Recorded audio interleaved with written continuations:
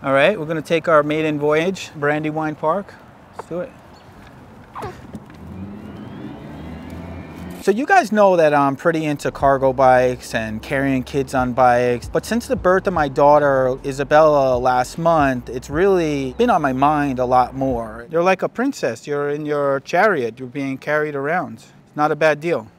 Don't worry, no babies were harmed in the filming of this. A couple years ago, I made a video talking about carrying kids by bike, but that video is a bit longer, so I wanted to just give it to you guys in just a really simple way to explain how to carry kids on a bike and the different options that are out there, because there are many. First, before we get too deep into the different options there, I should talk a little bit about the laws around it. There are some different laws in different states throughout the country. In different countries, there's different laws. There's also different customs. For example, it could be quite common in the Netherlands to take your baby home from the hospital in a cargo bike. Now in the US, people might think that you're crazy. They might say it's child abuse. So the American Association of Pediatrics says 12 months, and they reference specifically wearing a helmet, how it's challenging for a child to wear a helmet under 1 year old. Their neck or their spine might not have such an easy time supporting it. And there's actually some different discussions about that, of like whether it's good for a kid of a very young age to wear a helmet. And then there's a bunch of different information about vibrations and different things like that. And that's likely where some of the laws in the US come from. But I think that they're probably also coming from this position of not knowing about different bikes that might exist, that might be made specifically for carrying kids, that might be way safer than your stroller, for example, or perhaps even safer than your car seat. It's really about like where you're riding, how fast you're riding, the conditions of the roads, the type of bike that you're riding. So I think it's really important to talk about safety a little bit deeper, because as a new parent, this is something you think about a lot. Make sure that you feel safe riding, you feel safe riding with your child, you feel safe with the equipment that you're using. I think it's worth it to put that effort in to try and maybe find that alternative route that's going to be a little bit safer. Take the longer route that's going to be safer, but maybe more enjoyable. I feel pretty confident that children will remember these experiences, that they'll really value that. I don't have that many like really fond memories of sitting in the back of a car, but I have a lot of really fond memories like biking as a family. Maybe that's perhaps part of what like really excites me about being involved in this thing. It's important to think about where this information comes from, and I really think that people need to make decisions for themselves. Let's try to be respectful of different people's decisions and know that generally speaking, parents try to look out for the best safety and well-being of their children. That's my thing. We'll get into it, and hope you guys enjoy. So first, let's start with the simplest format, which is basically just adding a child seat to a bike. I think in America, this is probably what most people think about when carrying a child on a bike. In a lot of ways, this is what the American Association of Pediatrics was probably thinking about as well. I imagine they weren't really considering the fact that cargo bikes and different things like that exist. They really haven't been that popular in the US up until recently, and even still, most people don't know about them. There aren't really too many seats that are made specifically for children under 1. Most of the seats go on the back of the bike. There are some seats that go up by the handlebars. Those are the ones that generally you can put a smaller child. Oftentimes these seats are going to be rated for 30 pounds or under. Personally, if I was going to put a child on a bike under 1, I'd prefer to put them inside of a car seat on a bike, and really that starts to relegate you to like a smaller number of seats that would specifically work. So there's a lot of discussion about children's ability to hold their head up, ability to wear a helmet, some of these different sort of things. My general feeling is like if the child is inside of a car seat, that's kind of like a helmet wrapped around them. That's the way that I think about it. Again, different people have different perspectives, but I got one back here and let's just check it out. So you can see this is a bike, more specifically an electric bike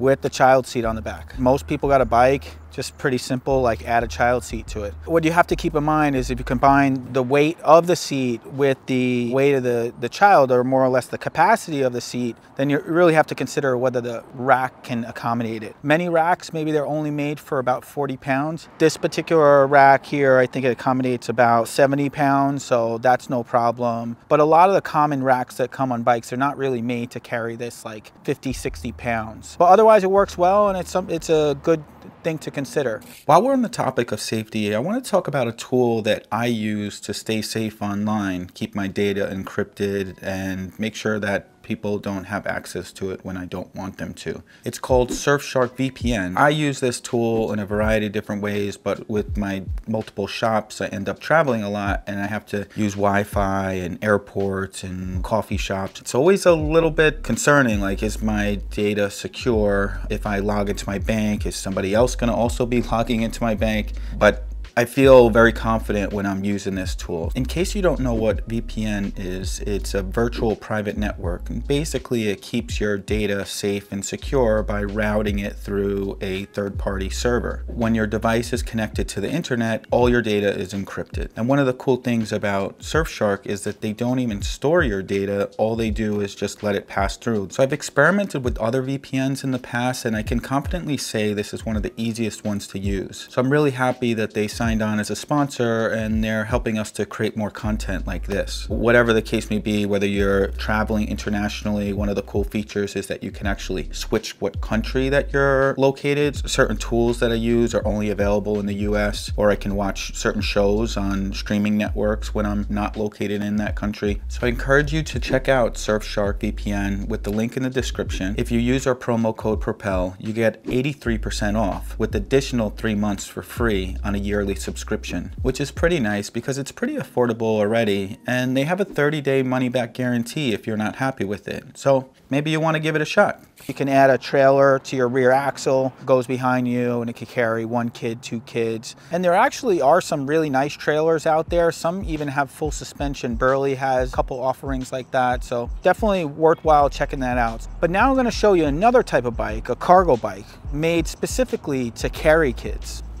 It's called the Reese Mueller Multi-Tinker. This particular one happens to be electric assist. There are varieties out there that are not electric assist, but some of the benefits to this type is it's low down. So this has small wheels, and a lot of times the cargo bikes have a lower center of gravity. One of the big challenges when you're carrying kids is if they're moving around and that sort of thing, it can make it difficult to really control the bike. So having the weight lower and ideally wherever possible centered over the wheels, that's really the best place to carry the kids, and it's really going to make the bike more stable and easier to handle. A couple of features I wanted to show you that you'll generally find on cargo bikes are really helpful for safety and for carrying kids is one is bars like this. They give them a kind of space safe to be a safe space to, you know, contain themselves in. Generally, they'll have some sort of padding, which can be used with 1 child seat and the pad, or 2 or even potentially 3 kids on the 1 pad. So this, I'd say, is good for some of the kind of slightly older kids. So this bike can actually carry 140 pounds on the rear of it. I mean, there's some that can even go up to 200 pounds, but this can carry the child seats, and you probably have childs like a little bit younger than 1 or 1 and up, depending on their size, depending on their ability to hold their head up and different things like that. But I wouldn't say that you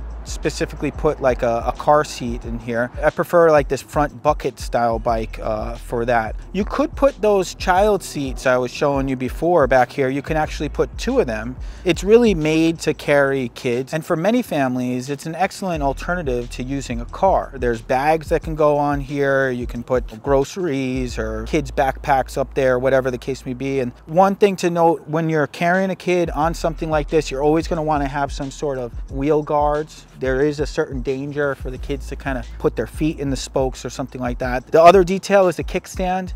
Having a double kickstand, or more specifically a sturdy double kickstand, really goes a long way. This is one of those areas that some other manufacturers, they might kind of skimp on that, but it's a feature that I highly recommend. It helps to improve the safety because it improves the stability of the bike when it's parked and not fall over or something like that. So I want to show you another bike, but instead of carrying the kids on the back, it's going to carry them in the front. So let me grab that. All right, well, this is actually my personal favorite bike. This is called the Reese Mueller Load. As you see, it has a box up front. This is where you carry kids. This particular one is possible to carry 2 kids. They make a slightly longer version that can carry 3 kids. There's different names for this. There's a front loader, box feet, bucket bike. Wherever possible, you want to have the weight centered over the wheels. And you can see this actually keeps your weight as well as the passenger's weight in between the two wheels. So it's really beneficial. It makes it really easy to handle. A lot of people are intimidated looking at a bike like this, like, can I handle it? You'd be surprised. It's actually really easy to do. You kind of just hop on and go. You can see this is how it steers. So there's actually a bar from the steering mechanism here up to the front fork to control it that way. There's some other ones that might use a cable steering. One of the concerns is vibration or suspension. This bike actually happens to have full suspension, so it has rear suspension as well as front suspension.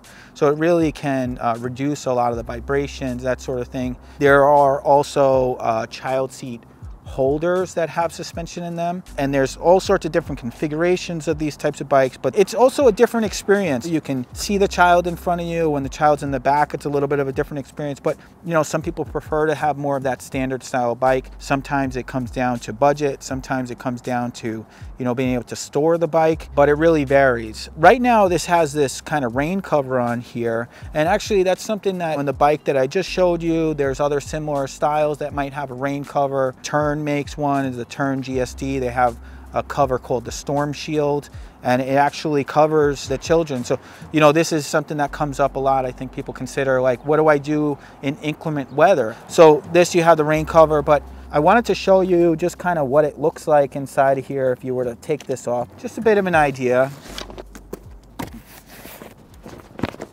Pull it off. Actually, you probably can't see it so well from there, so why don't I just turn it around for you. But yeah, so you have two child seats. They both have 5-point harnesses. This is actually something you might find commonly, particularly on some of the better made cargo bikes. You could pretty easily put a car seat up front here. This style, bakfiets, a name coming from the Netherlands. That's in Dutch, I guess, this kind of box bike, that's the name there.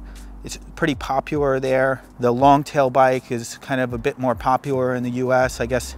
Maybe people are not as comfortable with this kind of new form factor, but people are becoming more and more comfortable with it. One other option, I don't have anything to demonstrate here, but that's a trike. So that would be a 3-wheeled bike. We work with one company in particular, Butchers and Bicycles. They have a 3-wheel bike. It tilts. Pretty awesome, really great for carrying 2 kids. It can be adjusted to make the springs a little bit stiffer. It could be better for maybe some people might have some balance issues. And there are some that don't have the suspension, but maybe you can't really ride them as fast. So one of the challenges with these 3-wheel bikes that don't have suspension or don't have any sort of leaning or tilting mechanism to them, what happens is when you're going around a turn, it could be more likely to tip or to lose one of the wheels off the ground. So one of the cool things I saw in the Netherlands specifically is a 3-wheel trike that it's kind of like a school bus for kids. They carry, I think, 6 kids on the one bike. There are probably 4-wheel bikes as well, but not so common. And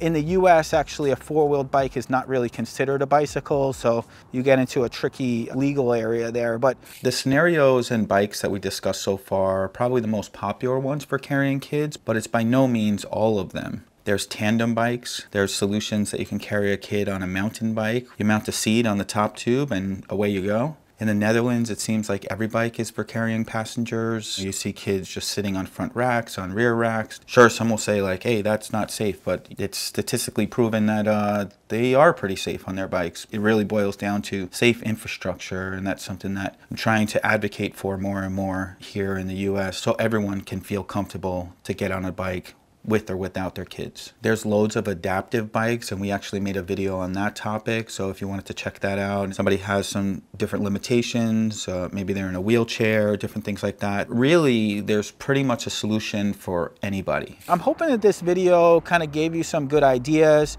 Feel free if you have questions in the comments. I'll do my best to answer them. For those of you that may or may not know, we do have an e-bike shop. We actually have several of them. We're in New York.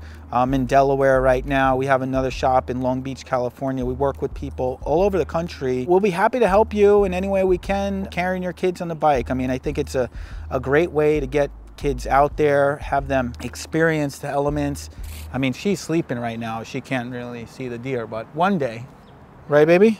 Snow White in the making. And actually, like, be part of this like movement of using bikes as transportation. I think for a lot of people, they leave that behind as soon as they have kids, and that's really unfortunate. So we're happy to have helped many people make that change, and we'd be happy to help you too, or if we can. So hope you enjoyed, and we'll see you soon.